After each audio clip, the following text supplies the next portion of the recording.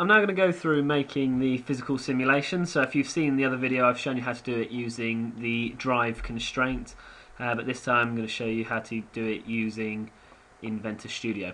So the first thing you need to do is you need to go up into Environment at the top, and you have this one here, Inventor Studio. If you click that, that then takes you into the Inventor Studio environment, and you can see we've now got this new panel along the top, and you can see we're now in the Render tab. So you may have used this before to make images, so I'm going to show you now how to use it to do animations.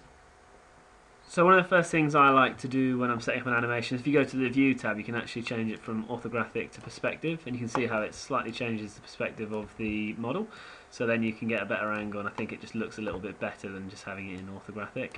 So I'm just going to set that up in the centre of the screen and just zoom in a little bit.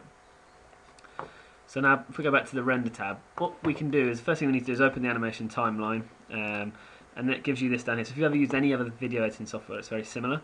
If you click on this one, it expands it, and you can see that there's nothing in here at the moment. The one next to that there gives you the options of the animation. So at the moment it's going to be a 30-second long animation. I'm going to change that to just make it 10 seconds long. And what this is doing here is it's saying it's going to speed up, and then it's going to be full speed, and it's going to slow down at these percentages. You can change that, you can turn it off, but I'm going to leave it because it does, with this elbow engine, it looks quite good to have it speeding up and then slowing down. So that's okay for me. I'm just going to put this one back down a second. So you've now got these options up here to animate. So the thing we're going to do is animate a constraint, because we have fully constrained our assembly, of course. So if I click on this constraint, you get this box up here which basically allows you to animate the constraints, and as always you can see there's an action for us here, so we need to choose the constraint, which I think is on the flywheel web, this angle 7 here. So I'm going to select this constraint and saying okay, you're going to animate this constraint. It's going to start at 0 degrees, which is obviously what it's set to, and it's going to end at how many degrees. So you could say you wanted 10 revolutions in 10 seconds, then you'll change this to 3,600, but I think that might be a bit fast, so we're going to go half of that and do 1,800. You can then choose how long it's going to take to go from 0 degrees to 1,800 degrees.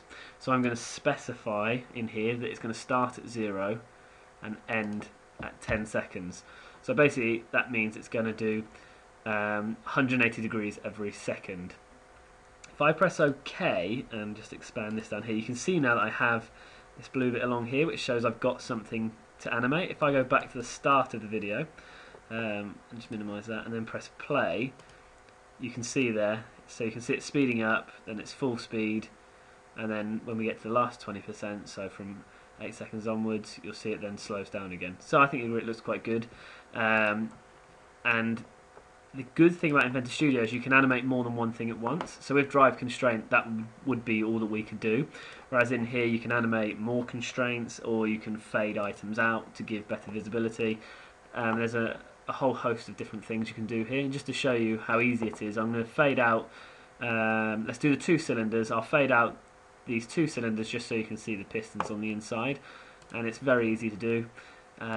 What you do is you click on fade, same as previously, and you can see in the action it's asking what components. So I'm going to click the 2 components I would like to fade, and you can see it's going to start at 100%, and we want it to end at, let's say, 40% normal. So that's 0, and 40% you can see is, maybe let's go 50. So 50%, you can see it gives you this preview, and again you can start and end it. So I'm going to specify for the fade to start at let's say 3.5 seconds, and it's going to end at, let's do 5.5.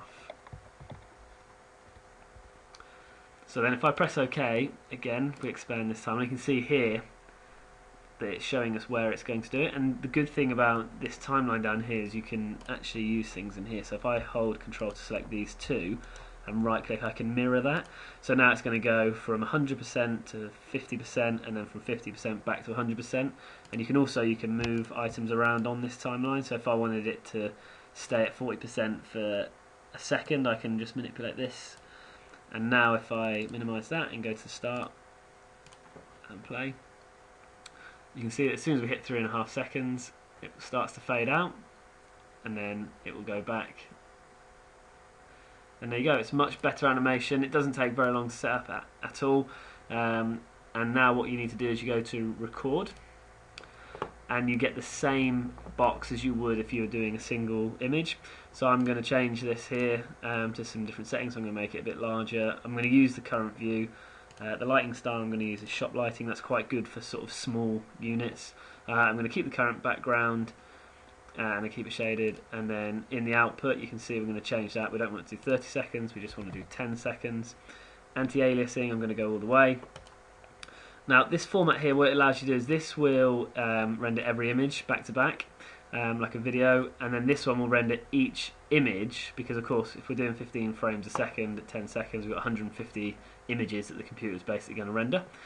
If it crashes halfway through this one, then you would lose it, whereas if you crash halfway through this, say you're at image 30 of 150, it would then start at image 31 when you restarted. So if you're doing a very large render, it may be worth doing this one, but this is quite small, so I'm just going to keep it as video format. Again, if you wanted it to be smoother, you could change it to say 25 frames a second, but for what we're trying to do, 15 frames a second is more than enough. And then I'm just going to select where I'm going to put that by going in here. So I'm going to call that Physical Simulation with Inventor Studio, and I'm going to change that to an AVI file, which is what the competition dictates, and I'm going to press save, and then when you're all ready to do that, you just press render and the computer will go away and render that, and that's how you do an animation using Inventor Studio.